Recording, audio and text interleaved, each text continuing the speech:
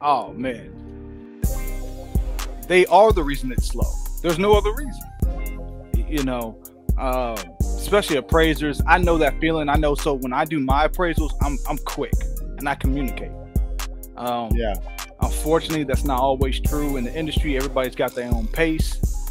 I've had to, on a property that I had, actually cost me a rental. An appraiser cost me a rental one time because we needed him to make an adjustment because he said that there was foundation issues. Yeah. I said, there's no foundation issues. I went out and got my structural engineer, MBA, from Texas A&M to go out there and go, no, perfectly cleared. Yep. It's no problem. Send it to the appraiser and said, we just need, the lender needs you to write, hey, review the engineering report, looks good, go through that. The numbers came cool. They just worry about the foundation.